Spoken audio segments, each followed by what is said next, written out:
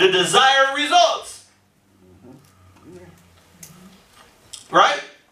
I mean, most of us know that Scripture says that He watch over His word to perform it. Right? Am I in the right building? You need me to go take you there? That's what it says in there. Yeah. He watch over His word. And that word watch means it's a feminine watch. It means He incubates His word. In one translation, He hastens His word. So whatever objective God has, He wants to hasten it. And most of us think that the pressure coming from me. The pressure ain't coming from me. It's coming from God hastening the word. Because one of the definitions for word is the bar. And that word, when it says the bar is majority of the word of the Old Testament, it means to get behind you and push you. Yeah. The word should push you to a result. It should push you to metamorphosis. It should push you to change. We need to be able to do what 2 Corinthians 13 and 5 says. Examine yourself and see if you be in the faith. See if you got the necessary policies or procedures. See if your comprehension is correct. Lest you be disqualified. That's what reprobate means. It means disqualified. So you can be disqualified. Let me tell you something. You can be disqualified and never know it. I know it sounds rude, but it's the truth. Saul was disqualified, didn't even know it. The tabernacle of Moses was disqualified. In Gibeon, God was over at Zion, and they still had service in Gibeon. He disqualified because there wasn't no presence. The ark was in Zion. But they had church over there. They still had sacrifices over in Gibeon. But God was over in Zion.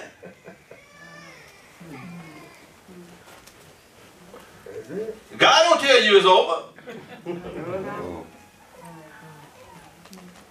You can tell by yourself because it's like, oh, something's wrong. I don't have the joy of the Lord. I don't have passion. I'm not hearing. And this is goodness that leads us to repentance. But we need to make up our minds and say, okay, God, when you reveal a principle to me, I'm going to take you at face value. I'm going to look at this thing and I'm going to internalize it. I'm going to go look at it. You know, don't just take it for what I say, but all through the teachings I ever taught, you should be able to say, man, I'm going to go back over videos. I'm going to go back over teaching. I'm going to go back over my notes.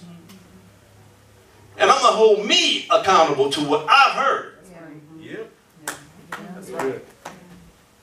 Because that's how you're going to get into metamorphosis. You're not going to get through exposure. You're not going to get through because somebody said something. Right. It was something you said. I wish you probably we was talking, but it was something you said. You mentioned something about how most of us think by being exposed to. Remember that conversation? Yeah. What was that? How did you say it? I said just because you're in the building don't mean that you received what was given. Right. See, we don't, and that sounds so small, but it's the truth.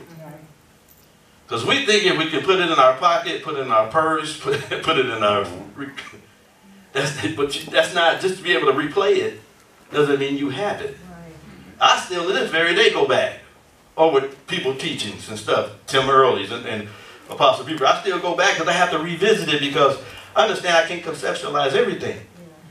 And God speaks to you or give you a word in season. So even though a word was spoken on a subject matter, within that word is a fresh season. So we have to understand how is it that we're going to get metamorphosis? How is it that we're going to go from one state to the next? Sounds like transition. How are we going to go and set up in our life a routine set of principles or procedures that's going to order our steps to God's expected end? Because that's what it's all about, y'all. God has an end for each and every one of us.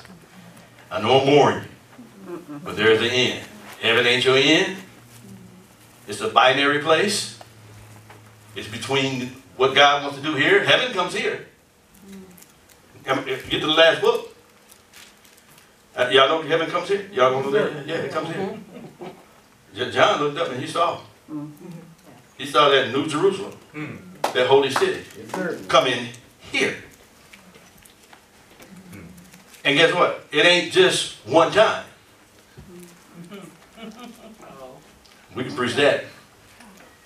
But whatever God wants to do, whatever God has done there, that's settled there, has to somehow be settled here.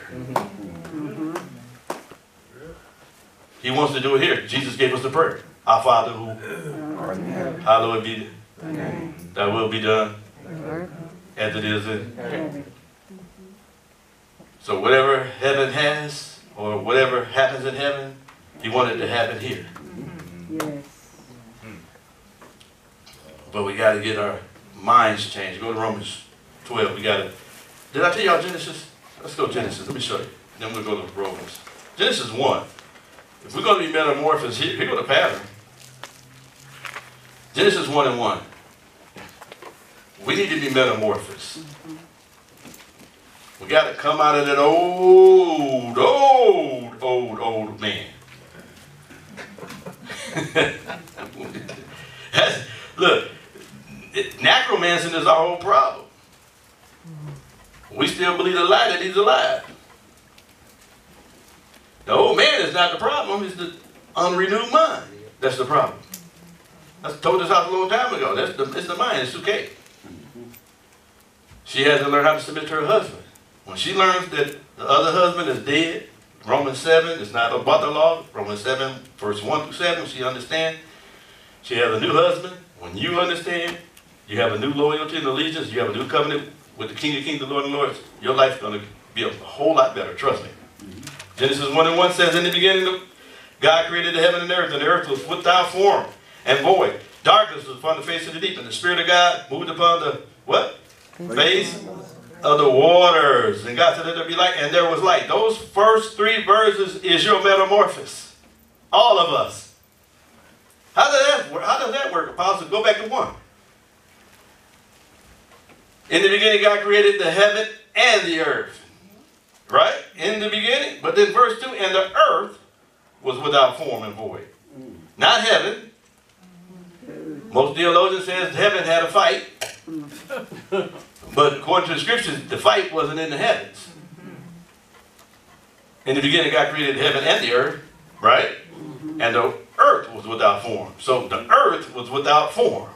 It was void. Darkness was upon the face of the deep. And the Spirit of God moved upon the face of the waters. Right there we got 2 faces. No, I ain't calling you 2 faces. But if you're looking at the face of the deep, that's what the Holy Spirit came to do with us. We were without form. And we were void.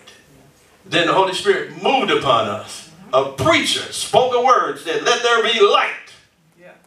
From that point, you begin to cross the threshold into metamorphosis. That's what it's all about, y'all. So we have a dichotomy there. A face of the waters, a face of the deep. Which one are you going to live from? I'm going to live from the face of the waters. Face of the deep has a whole other message I did some time ago. That's your potential. That's some things that still need to be brought to fruition. But the face of the water is where you can look into the word, the waters, and you can see your image. You can look into the glass in the mirror, and you can see your image. That's what we want. But we can't get there because we have an incorrect understanding of what to look for. Right? Now, Romans 12 and 1 says this. Romans 12 and 1. So we got to be metamorphosed. You can't substitute none of the 2 I just gave you. He said, let there be light, and there was light. So you had the Word of God, and you had the Spirit of God in conjunction. If you're going to enter into metamorphosis, you need the Word of God and the Spirit of God. So we have to redefine the activity of the Spirit and the Word. Yes, sir. Tell you that we got to redefine it. We got to redefine it. We got to redefine it. And we got to be metamorphosed in our mind. Because there's a sanctification that has to transpire on the inside of us. And part of the metamorphosis is the sanctification. You know, being sanctified. I beseech you, therefore, brethren, by the mercies of God, that you present your bodies a living sacrifice, holy, acceptable unto God, which is your reasonable service. Says what? He says, I beseech you, brethren, by the mercies of God. It takes God's mercy for us to bring our body under subjection, huh? I mean, sometimes we miss it trying to bring it under. Okay, I do. But he wants it to be a living sacrifice. He don't want it to be dead. I'm not trying to kill it. He wants us to be able to engage him in the whole process. He wants us to be aware. That's what it means to be a living sacrifice. He wants us to participate in transformation, in metamorphosis. Right? He don't want you to zone out. He wants you to be able to say, I'm going to acknowledge you as king of my life, the Lord of my life.